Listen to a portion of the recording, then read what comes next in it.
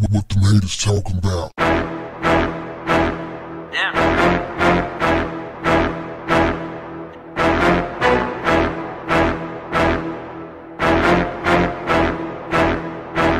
What's up, family? A tanning addicted student who sometimes gets mistaken for a different race has argued that she's not a racist. She just likes getting a tan, like a heavy tan. 22-year-old Hannah Tittingser from Belfast discovered her love for being bronzed after she developed an amazing bronze tan while on holiday in Turkey in 2015. Since then, the beauty therapy student has regularly taken to sunbeds, but her color isn't all down to sun or UV.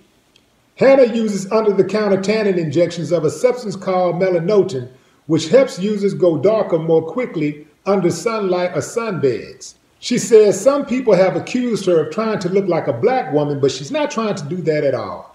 She just likes the way her skin looks healthy and glowing with a tan. She said some girls can't live without getting their hair or nails done. For her, it's tanning.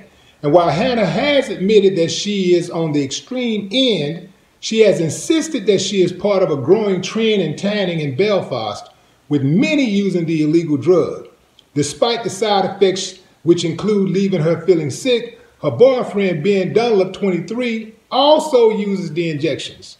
Then she hit us with the big one, the juggernaut, the excuse that young people have used all over the world to get themselves in a heap of trouble. She said, everybody's doing it. I'm doing it because everybody else is doing it. She said that her and her boyfriend uses the sunbed for about 15 minutes, 3 times a week. She also said that they take injections for about 1 week each month, where they have an injection before they go on to the sunbed each time. Wow. I predict she'll have skin like a leather handbag within a few years. And God forbid, I also predict she'll probably have cancer. Because they're saying that these tanning beds and these lotions and injections and stuff that people are using causes cancer. So she pretty much got cancer on speed dial. What happened to the Dove commercial? I think Dove has probably one of the best accepting yourself slogans I've ever heard in an ad. Love the skin you're in. I like that. Love, what happened to that? And doesn't it seem like the people who go out there and get these transformations to their skin, they seem to look better before they did the transformation? What is up with that? Even the people that do all these Botoxes and all that stuff, it always seemed like they actually messed themselves up rather than improving. I thought the idea was to improve your looks. And it's like they're going backwards.